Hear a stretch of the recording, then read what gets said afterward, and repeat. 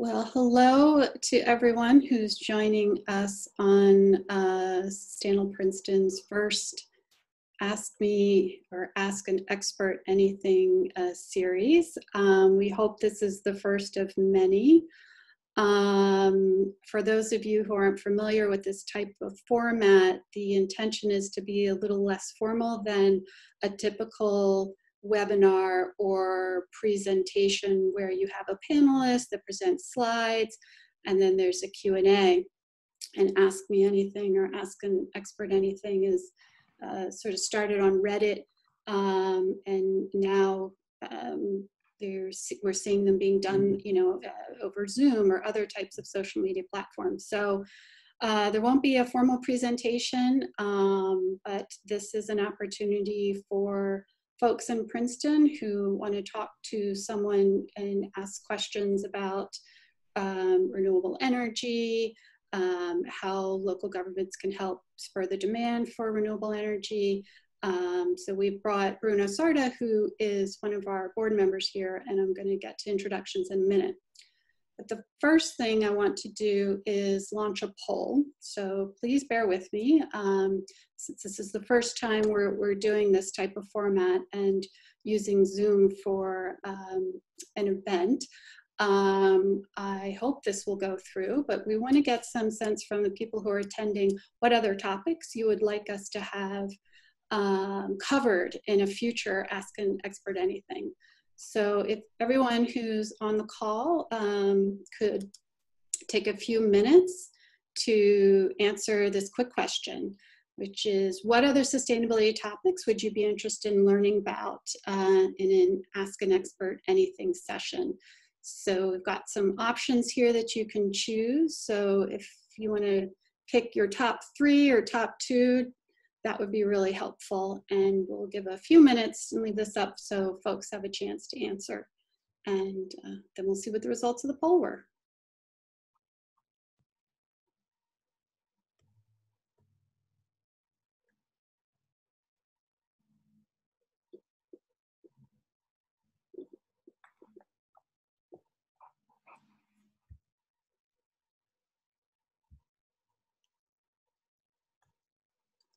Okay, about 84% of folks have voted.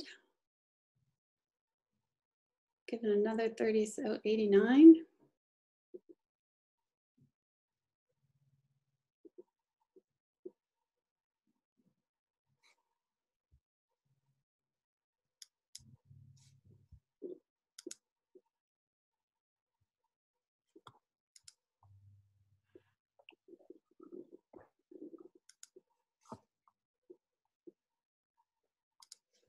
All right, so I'm going to end the poll here and let's see what our results were.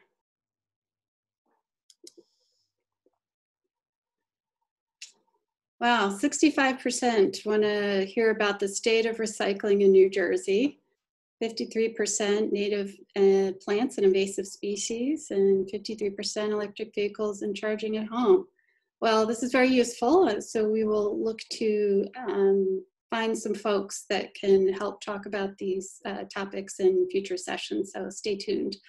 And hopefully we'll have something in the next few weeks on these particular topics.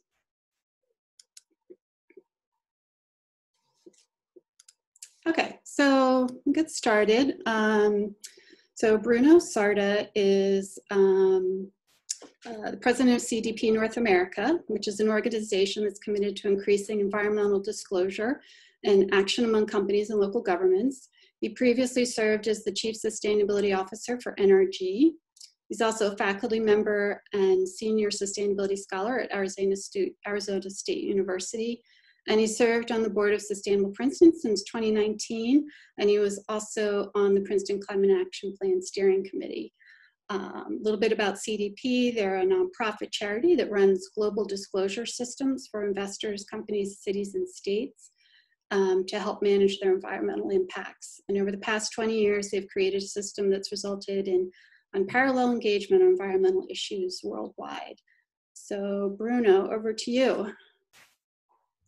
Well, thanks, Christine, and hi, everyone. It's kind of weird because I can't see any of you, but I can see we have a little participant counter there, so at least I know I'm speaking to somebody, so it's great. Hope everybody's doing well at home. So yeah, I think the purpose of this is really to be kind of a place where you get to ask questions, and I think Christine, right, they said they can drop their questions into the Q&A box, and then you'll kind of keep an eye and then throw them out my way. Yep. Just thought I'd say a few things just to set the context for tonight, and some of the questions around this idea of how do communities play their role in advancing the state of renewable energy deployment in the country. One is the why, right? So when you look at US greenhouse gas emissions, the emissions that contribute to climate change, latest numbers is about 29% comes from transportation, right? So cars, trucks, buses, etc. About 28% is power generation. For actually decades, power generation used to be number one. It only got surpassed a couple of years ago, actually, by transportation with the decrease of the energy or carbon intensity of the U.S. power grid. And then some of the other ones are things like industry, agriculture, etc. So that really helps to set the stage for the importance of the transition to renewables and power generation, and the importance of decarbonizing or reducing the carbon intensity of the power grid as we look to electrify transportation. So because since transportation is really the single largest source of emissions in the US, as we shift to a more electrified transportation, it's important to also achieve a much lower carbon profile for the electricity we use for electrified transportation and for everything else we use electricity for. In terms of the role of cities, cities are, in the US especially, really kind of ground zero for some of the most exciting work in climate action and environmental leadership. And so you see a lot of things. For example, over 150 cities have committed to sourcing 100% renewables even for their own operations. And sure, you've got cities like Berkeley, California, Cambridge, Massachusetts, large cities, right, like New York or Los Angeles, but also cities like Atlanta and Cincinnati and Boise and Orlando. And actually Houston just announced a few days ago that they're going to source 100% of their power from renewables through NRG Energy, actually, which is just here in our backyard in Princeton. But you also have cities like Moab, Utah, and Missoula, Montana. And so the point here is that the role that cities are playing in embracing renewable energy really crosses geographies, crosses certainly party lines, and it's really a thing. It's really a movement. And in some cases, most of these cities, it's committing to 100% renewables in the power they use. So the power, if you will, procured and used by city operations, and whether it's wastewater treatment, whether it's in the buildings the cities occupy. But obviously cities are made up of people. And so a lot of cities, including Princeton, have taken an approach of how do we also encourage more renewable energy use by our citizens. And some of the different ways renewable energy procurement takes place, right?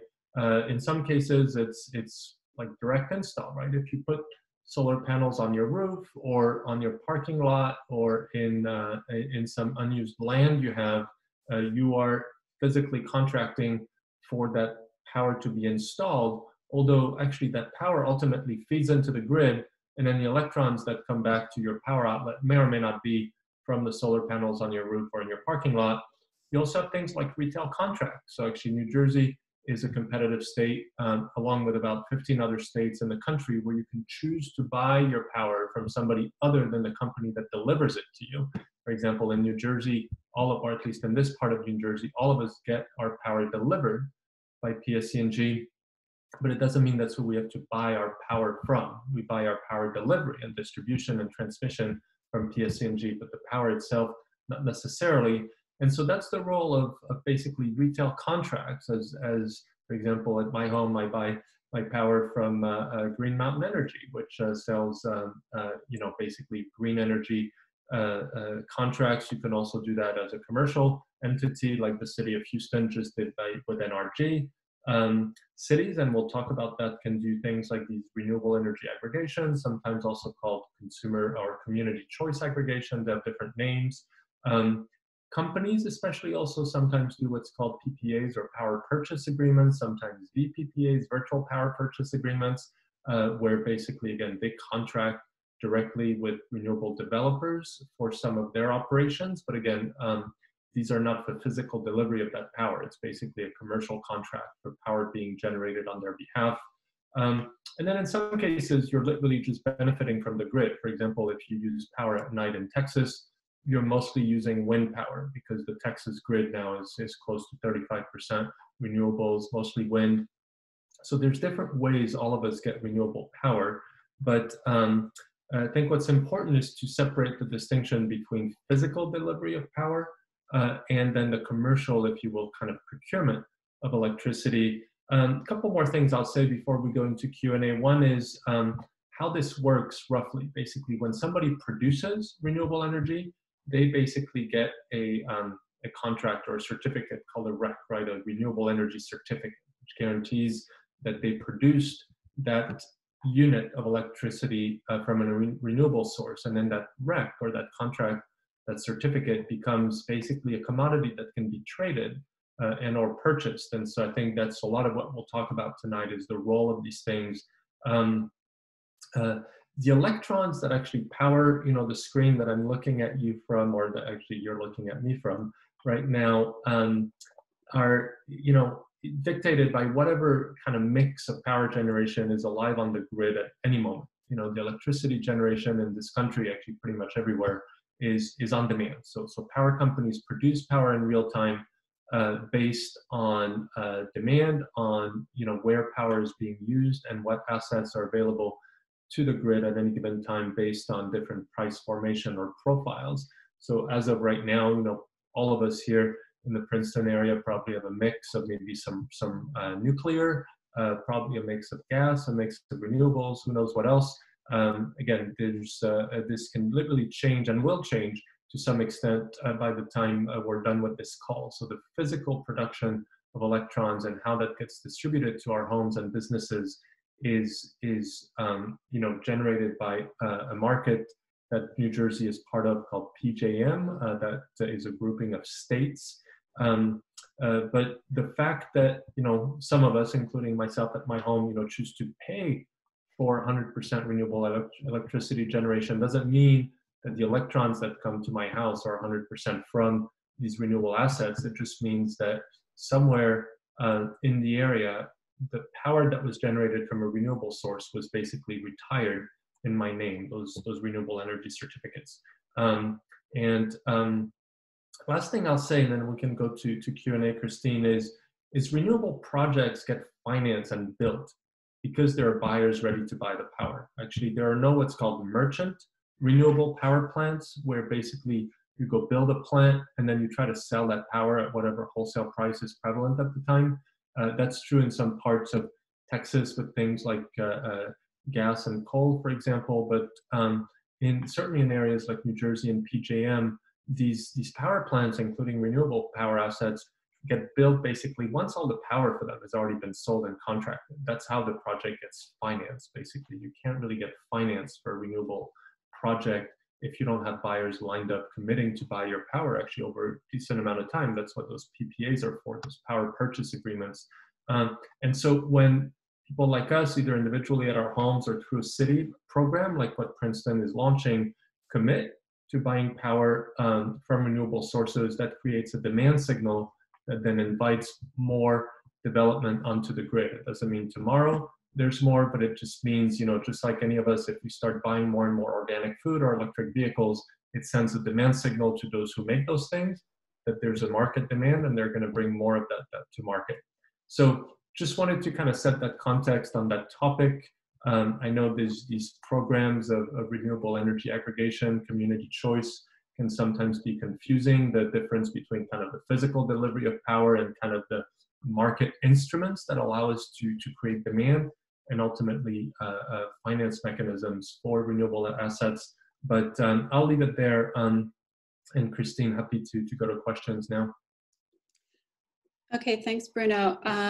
Actually, the first question we got is someone wants to know what my background is, and it's a photo from somewhere in Princeton. I don't recall the location, but Thanks for asking that. But for folks, as a reminder, probably at the bottom of your screen, there's a Q&A icon, so you can type in your questions there. We did have some questions come in before the event, which I'll ask. One has to do with, just switching to a third-party supplier like Constellation New Energy, which is the third party that the government has, the local government is contracted with, increase emissions. Will it increase emissions? Increase emissions. Mm-hmm. No. Again, what we're doing here is we are basically committing to buy a certain amount of renewable power mix for the grid that we are part of. So we are sending demand signals and actually buying basically instruments to generate renewable electricity on the grid. There's no part of what we do that could cause, if you will, an increase in emissions. I actually thought because that question comes up a lot. The EPA actually has a whole side on this topic. They define this concept of this aggregation as, customers continue to receive the same delivery and maintenance services from the local utility with the same bill. The only changes for customers are the sources and prices of electricity generation. So what we're doing is we're basically buying power that we may or may not take physical delivery of, but we are paying for cleaner power, and that's a fact. So there's nothing of what we're doing that could cause, if you will, the carbon intensity of the power on the grid to increase. Again, as I mentioned earlier, what that power mix is at any given time and any given day will change.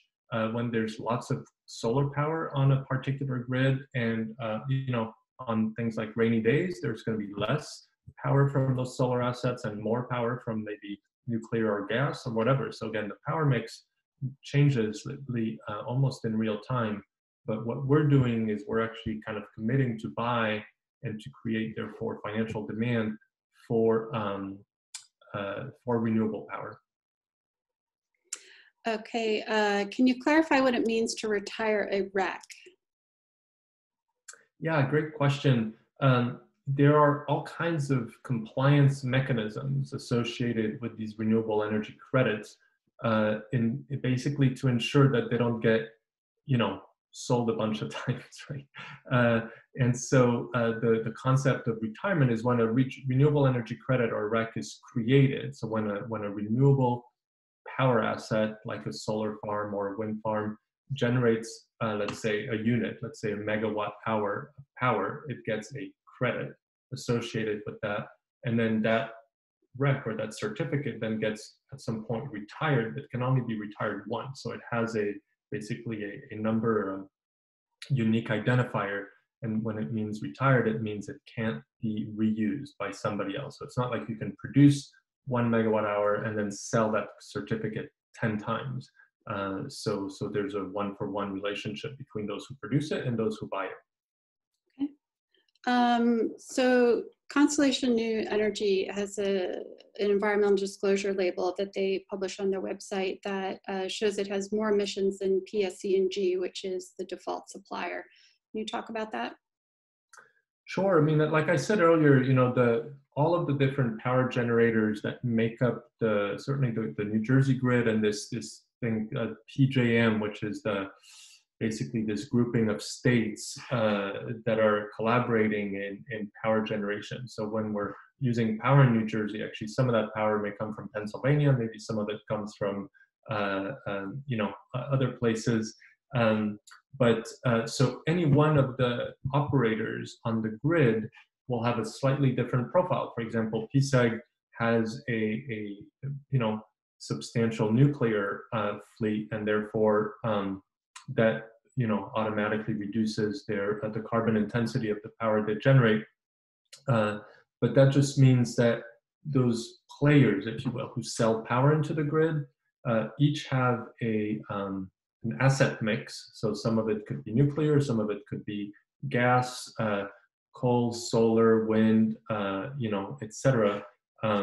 but those labels, if you will, basically are once a year, they have to kind of take stock of, okay, where did their power generation come from into the grid, which is, again, this is the physical generation relative to how much of it went into the grid that everybody used. It's a separate calculation than who they sold power to. And so in this case, we are buying some of the renewable power that CNE might produce, which is, independent of what their existing, regardless of what we do, their existing asset and generation mix is. Okay.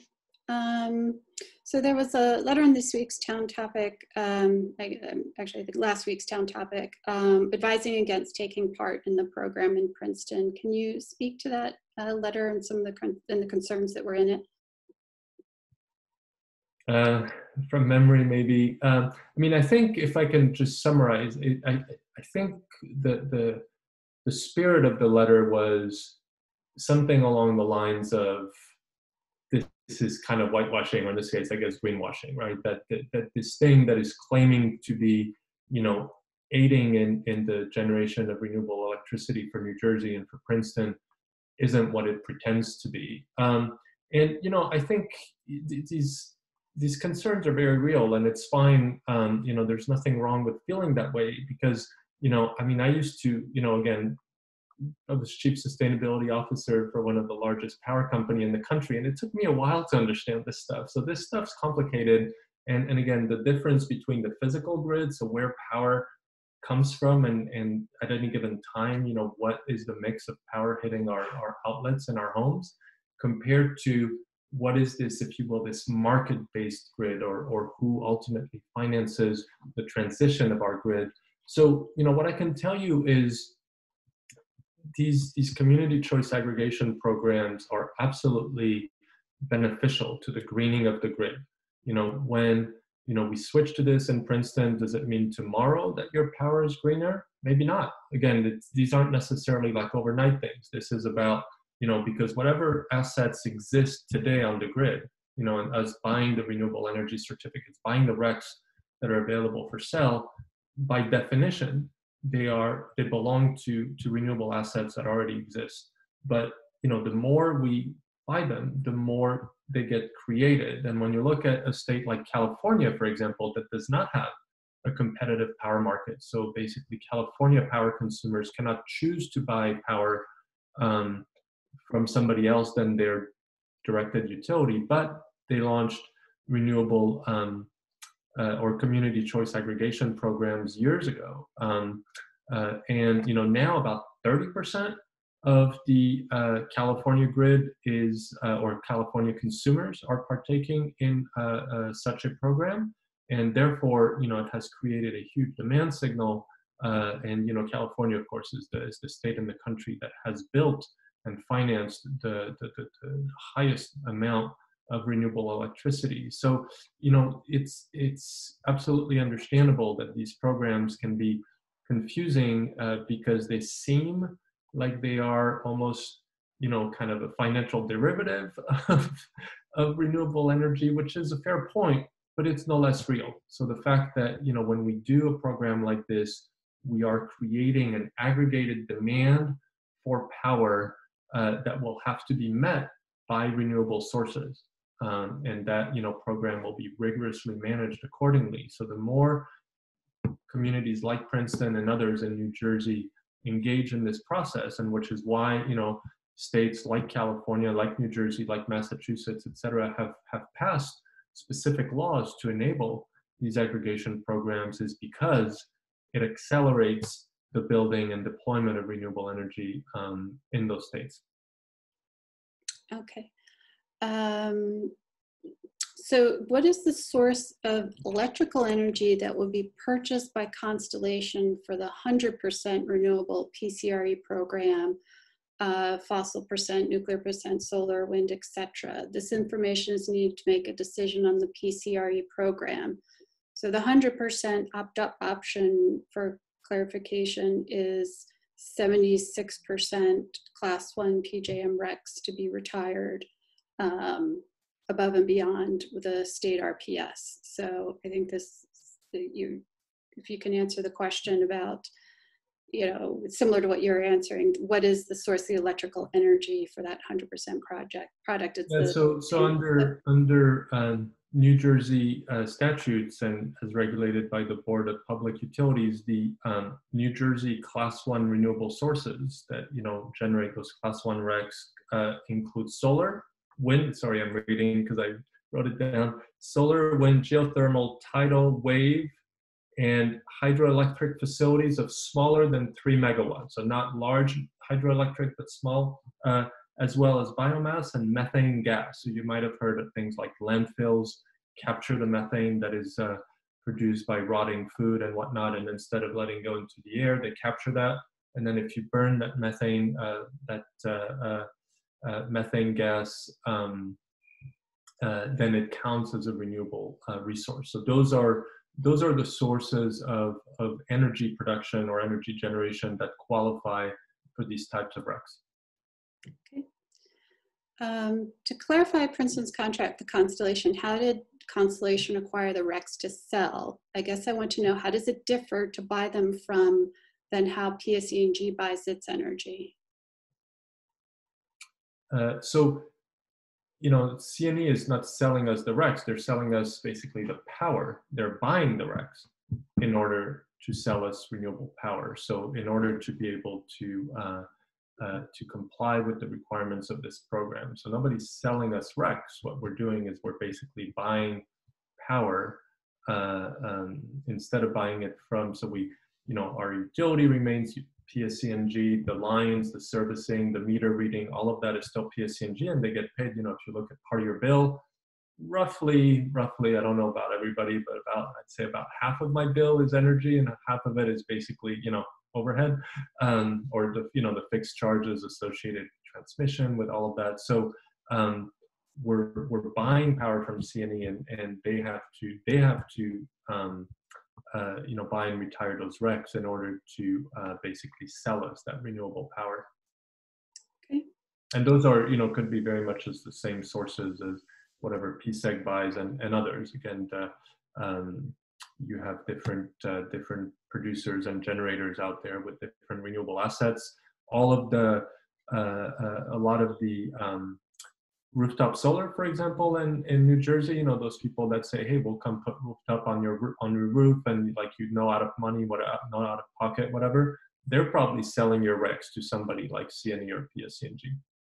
Okay. Several environmental disclosure labels list the percentage of renewables in the PJM system as only 4%. RECs have been around for years, but the percentage of renewables is still very small. The CNE proposal, looking at this history, seems of dubious value. Why should anybody sign on? Well, I mean, that's the thing, right? Is that the supply has been kind of ready to be made available, although costs have been declining so much that now it's actually financially advantageous to go with renewables. It used to cost you more. Actually, the deal that the city of Houston just announced with NRG to buy 100% renewables from NRG, it says it's going to save them $9 million a year on their power bills. So there's definitely been some market dynamics that now there's a true if you will, financial advantage to going with that. But it's also kind of increasing, right? So there was actually in New Jersey, as of January 1st, 2020, 21% of the electricity sold in New Jersey must be from Class 1 renewable sources as part of the state's overall push to try to move us more into a renewable transition. And so, yeah, historically, it's still, I mean, when you look across the grid, I mentioned earlier, Texas is at over 30%, partly because they found that they have really cheap land in West Texas that has really good wind profiles. And so they built a lot of wind out there, and all that wind gets transmitted into their big cities. So different states have had different approaches, but in our case, the advantage, again, the more of us basically, choose to buy that power, the more of it will get produced. I mean, these are very basic kind of supply and demand dynamics of any type of market mechanism. I would add, well, RECs have been around for 20 years or so, as the questioner asked. The renewable government energy aggregation has only been available in New Jersey, or been making headway in New Jersey in the past few years. So you have to look at it in the context of how long this has been in New Jersey. So is it possible to show the identity of an issuer of RECs that is purchased by the municipality through this program? Relatedly, do we know what market is receiving the signals we send through this program? An extreme example, would it ever be possible to trace a specific energy project to this program? And this is kind of a little bit beyond my area of expertise, but my understanding is, I was ahead of this call looking a little bit at the Board of Public Utilities in New Jersey, that ultimately regulates all of this. So both kind of PJM has specific instructions on, how RECs are managed within PJM, and PJM is a private grid operator. So I don't know if they have the same transparency rules, but the Board of Public Utilities for what is, sold and retired in New Jersey, I believe might be a matter of public record. So I think which RECs from which projects are retired by which operator might be available through either the BPU website or maybe through an information request. I'm not entirely sure, frankly. But I think what is more useful is to make sure that you feel confident, as we do, that the process and the methodology and the, if you will, the auditing standards around what qualifies as a proper REC to be purchased and retired more important, because we don't want, I certainly don't expect consumers to go chase down, where did this thing come from? It's not kind of a farm to fork kind of, because obviously with food, it really matters. Electrons are electrons at the end of the day. By the time they get to you, that's the beauty of having kind of this very fungible type of grid, is that we can put very new types of energy sources on the grid, and it's completely transparent to the end user. Okay. How do RECs affect renewable energy supply in our region? Our in all caps. How do they, like in our region, like as in like New Jersey? In New Jersey. Mm-hmm. Yeah, so I believe, and Christine, you probably know more about this than I do, but the part of the requirement from this bid, right? So that these had to be RECs from our load zone, right? Or from so these the PJM region. Like, this isn't like Texas wind RECs, right? These are from the PJM region, on what the BPU classifies as PJM Class 1 RECs. Right. Yeah, so they have to be in kind of our regional grid, which is not a requirement. Actually, I believe the power I buy for my house through Green Mountain, actually some of it is from, I want to say, some Iowa wind projects and maybe some Texas wind projects as well. So, but in this case, for the Princeton program, it had to be from within the region. Okay. Why isn't Princeton buying 100% renewables for us instead of making it an option? That's the first question. I think I can answer that because there wouldn't have been a cost savings. So you had to opt up to something because there was a slight premium to it. Also, is nuclear power treated exactly the same as solar, wind, and hydro? So no, as mentioned earlier, nuclear is not included in the definition of Class 1 renewable sources in New Jersey. So again, these were solar, wind, geothermal, tidal, wave, which is kind of the same as tidal, but not quite. But anyway, ocean power, and then small scale hydroelectric, as well as biomass and methane gas. But nuclear is not, it does not qualify for Class 1 RECs. They have their own kind of classification. They get these things called ZECs, or zero emission credits, through a different program of the state, but they are not, so when we're buying through this program, we're not financing more nuclear for sure. Right. Follow-up question on Constellation's environmental disclosure label. So if Constellation New Energy reports more emissions than PSE&G, then the PCR program will increase emissions by switching. Do you agree? No. Not what you said earlier. No, again, whatever their generation mix is going to be, it's going to be whatever we do. What we're doing is we're buying the portion of their generation mix that is renewable. So there's nothing we do that it gives them an incentive to produce more carbon-based power. And again, regardless of what we do, the power that goes onto the PJM grid and the power that is physically delivered to Princeton will not change. So what we're doing is we're creating a demand for more renewables to be added to the grid over time. But whom we buy it from, frankly,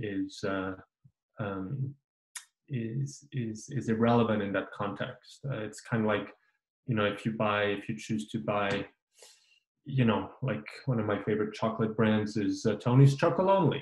They claim to be the slave-free chocolate, great chocolate. If you've not tried it, you can find it at Whole Foods. You can also find it sometimes at gas station mini marts. Who you buy it from, it doesn't matter. When you're buying Tony's Chocolonely, you're contributing to cocoa that is being sourced from slave-free sources, at least per their claim. And again, really good chocolate. Okay, Governor Murphy has announced an offshore wind farm project that may provide 50% of New Jersey electricity needs. Why should residents not simply support that project rather than a private company like Constellation New Energy? Well, these are not, mutually exclusive at all. I think, again, we all want more renewable on the grid. What we're doing now is creating the demand for those electrons, because the more we create demand, private demand, consumer demand, community demand for power, then it basically it creates a pull mechanism for regulators, investors, and developers to bring that power onto the grid, so that it's not just a blunt instrument of government trying to push that boulder uphill. It's literally consumers demanding that power be added to the grid. And it could very well be that the electrons delivered to Princeton through this program in the future could very well come from these offshore wind projects, except it's going to be years and years before those things are actually producing any power. But if I could expand on that, Bruno, I think also investing directly into projects like that isn't available to local governments. You talked a little bit earlier about power purchase agreements or virtual power purchase agreements. And that could be a future trend. That could be something that the PCRE program could evolve into, where you are doing more direct investment to specific projects. But right now, it's not really available to a local government, mostly because the length of terms of the contract, right, tend to be longer term contracts, and municipalities can't enter into contracts that are that long. But it is somewhere where I think we should all be looking to evolve to. So I think, that would be a great, opportunity if a government could actually have more direct investment with a particular project or a set of projects via that mechanism of a PPA or a virtual PPA. But right now it's not available to local governments in New Jersey. Yeah, or in the case of that's something we worked on actively when I was at NRG, because it wasn't just cities. A lot of companies were like, yeah, I'm not signing a 15, 20-year contract for electricity. When I could just buy that power, or buy regular power from just my utility. And so what NRG did actually is it became, if you will, the off-taker.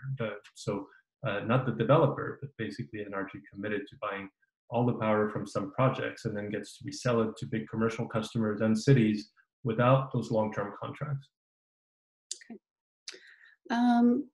What would be required for a resident in Princeton to install a system that would let them get to 100% guaranteed renewable sourced energy delivered to their home? Today, the way our systems are set up, even if you have enough panels on your roof or in your backyard to power all your house, basically the way that thing gets installed is that you're still connected to the grid. And so at any given time, you might be putting power back into the grid, and then when you're using power, it might be drawing from the grid. Even at NRG, if you've driven past the NRG campus in West Windsor, you see there's a lot of solar there on the roof, in the parking lot, but even then, actually, by law, it is connected to the grid, even though it is technically a microgrid. So the short answer to that question is I think in the not too distant future, when we can have proper battery storage, basically when you can have power generation on, let's say, on your roof with wind, solar that basically charges a battery, so that and that battery might have enough power, let's say, to power your home for a day or two. So you're always charging that battery and you're always drawing from that battery, so that you would be basically in a closed circuit. And technically could be off grid. Of course, these days you're still on grid. You can actually buy from companies like Tesla, sells what they call their Powerwall. It's still pretty pricey, so it's not available to everyone. But that concept is, I think, what we all want in the future, is that basically with the emergence of the ability to store electricity in much larger scales. We're all familiar with the little AA, AAA batteries, but when we have bigger batteries that don't just power our flashlights or our cell phones, where we charge it overnight and then we use it all day kind of thing, same concept, but for the whole house, then it'll be much easier to just, know exactly, how to close that loop. Yeah. Michael Gillenwater, in articles previously sent, which was sent to me by a resident, and I shared with you, Bruno, says that your green power is really just greenwashing in all but a few rare cases, and documents all the reasons. Can you comment? I will mention that, yes, those articles from Michael Gillenwater, we did read about those, we being the ad hoc subcommittee of the Environmental Commission that worked on this project. And so we reached out to Michael Gillenwater and we had a conference call with him on October 24th. One, because his research was several years old, so we wanted to find out what sort of the latest thinking was. So we did speak with Michael Gillenwater and explained to him about the program, and he did understand what we were attempting to do, and said in this case it wasn't the same as what his research was, which was looking at national wind recs and the oversupply of those. So I can give that background, but Bruno, I don't know if you had a chance to look at that as well, but if you have anything to add about Michael Gillenwater's research. I can't really speak to the research, sorry. I was in meetings all day, so I kind of just skimmed the general idea. But what I can say again is I think, if you remember one thing from tonight, is that the way markets change is when consumer demand changes, roughly. And there's all kinds of things we can do as governments, as whatever, to try to push that change onto people. But the fact is that more than 50% of all new power generation built in the US for the last several years now has been renewables.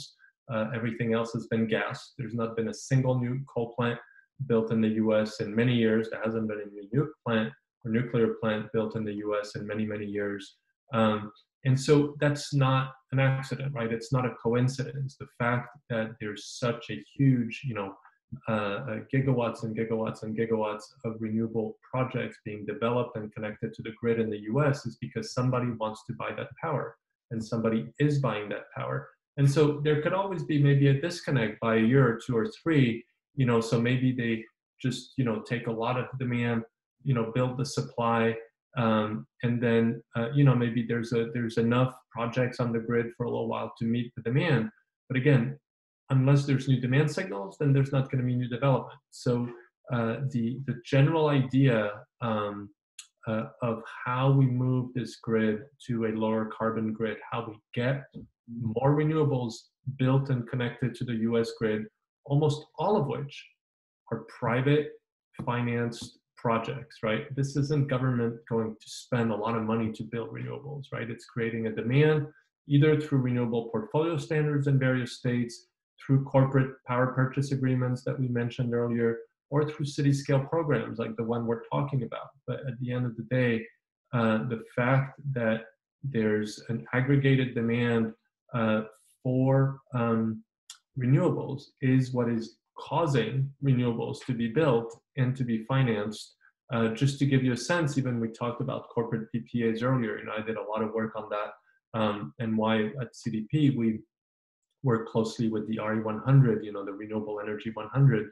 If you add up all the collective commitments of just corporates in having committed to buying 100% renewables for their business operations, that adds up to more than all of the renewable portfolio standards of all the states that have set one. So it's over 200 terawatt hours of power, which is an enormous amount of energy commitment from businesses saying, we want more of this and we'll buy it if you build it. So that's really what we're talking about here, is to look at the big picture of how do we, decarbonize the US grid? How do we ensure that more and more and more renewable assets get built and developed? And again, there's years now of historical data to show that the majority of power being built and connected to the grid in the US is renewables. Again, because of that demand, it would not be happening otherwise. Okay. What is the difference between Green Mountain and Constellation? They're different companies. In this case, Green Mountain is a subsidiary of NRG, actually, that sells power in states where you can choose who you buy your power from. So, many communities, as Christine mentioned, have not yet offered a program like this community choice aggregation. In communities where, like for example, all across New Jersey, anybody has the right to buy their power from a company like Green Mountain. There's others.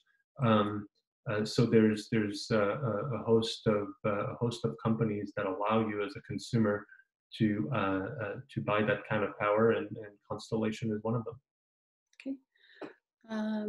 I would also mention Green Mountain is more of a direct marketer. Constellation is a third party that doesn't necessarily do direct marketing.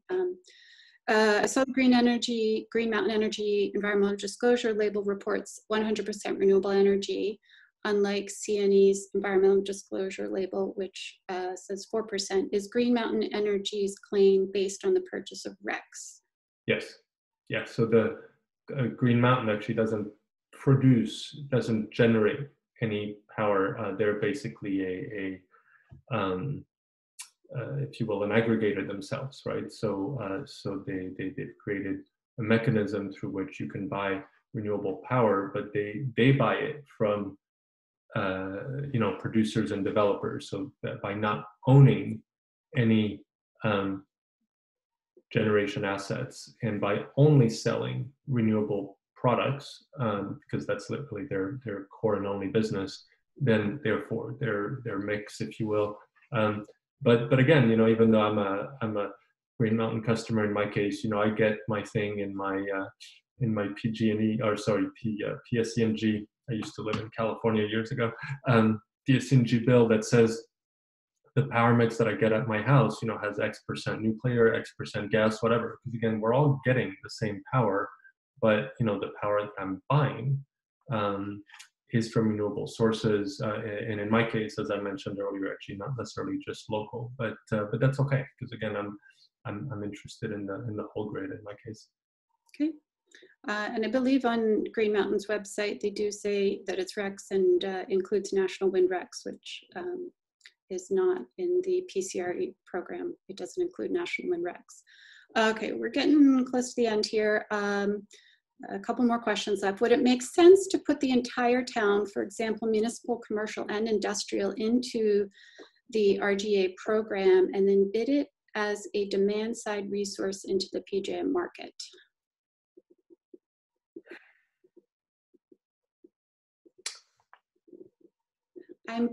It may be tricky because municipal, commercial, and industrial load profiles would be different and hard to. Yeah, I mean, this even though I used to work for a company that did a lot of that trading, that wasn't so much my my work, but my guess is the load would probably not even be enough. I mean, if we had some heavy industrial base, like a city like Houston, maybe with or down by the coast, all these oil refineries and things like that, they have such a high percentage of the load for that entire region that they actually often bypass retail power and just become basically wholesale power. Some very large users, like I think Apple Computer actually applied basically to have a license to become basically an energy trader in the energy markets, because they figured that way they could kind of cut out some of these middle layers by going directly to the wholesale market. But without speaking out of turn, I think what we'd be talking about here in Princeton would be way too small to make sense. Thank you. Okay, what will be the price of the RECs purchased by the Princeton Community Renewable Energy Program? This information is needed to evaluate how much market incentive is provided by the purchase of RECs. I mean, honestly, I think what matters is the price to consumer that is committed in the program, and that's what the certainly I think the New Jersey statute around these programs is that the provider has to commit to a certain rate structure and in this case savings for those who will be opted in at the 50% level, and then clear pricing for consumers who want to opt up. RECs, like many other commodities, they're tradable in various kind of markets. There used to be carbon exchanges, but now there's different trading mechanisms, so the price will fluctuate anyway, and there might be disclosure, as we mentioned earlier, maybe at the BPU or elsewhere, as to kind of what the average price is in any given cycle or season. But again, what we were focused on and needed to ensure was that we had a price commitment as to what the consumer price impact would be, and then how the provider makes that price work in terms of what they spend on marketing versus facilities versus human resources versus things like RECs. That's for them to figure out. Okay. Can you clarify whether Green Mountain supplies you with megawatt hour generated by 100% renewable sources versus certificates that are a piece of paper? I mean, a certificate is a guarantee, if you will. I mean, they certainly don't send me pieces of paper. Again, these things are pretty well structured and regulated. So in New Jersey, like in about 17 other states, you can buy power from somebody other than your local utility. And if you choose to buy power from somebody that makes certain claims like renewables, the way Green Mountain does, the way they meet that requirement and the way they demonstrate that requirement is through the use of these certificates that are basically instruments to know that, again, for a megawatt hour of generation produced somewhere, a megawatt hour certificate was retired just once. And in this case, I mean, even though we have a couple of electric vehicles, we don't use like megawatt hours worth of power too often, but as I mentioned, the physical delivery, we're all getting the same power here in the community. Whatever hits the grid is what hits the grid. But in terms of what I'm paying for, it's power generated from renewable sources, as demonstrated by renewable energy credits that were bought and retired in my name, if you will. Okay. Information on REC prices seems to be hidden from public view. Why is this? Probably because there's not too many people who have, the appetite. They're pretty kind of wonky stuff, but I'm pretty sure. I mean, again, these are well-regulated financial instruments that operate on kind of financial markets. And that information's got to be available somewhere. Again, is it super interesting to most people? No, which is probably why there's not a whole lot of immediate transparency around it. But there's again, these are kind of open markets, and there's no real secret behind it. Okay. Great. Well, we're pretty much up here to 8 o'clock. Are there any sort of final comments or wrap up that you'd like to say, Bruno, and to reinforce any of the concepts you've been talking about and answering questions about tonight? Sure. I mean, first of all, it's awesome to live in a community where people, just take that level of interest. I think it's awesome to live in a community where, everyone wants to ensure that what we're doing is good and right and helpful. I think we're all united in our concern and commitment to addressing climate change and greenhouse gas emissions, but also things like air quality, which often also accompany certainly fossil-based generations. So it's really gratifying to see this level of community involvement, and also to acknowledge, these things are weird.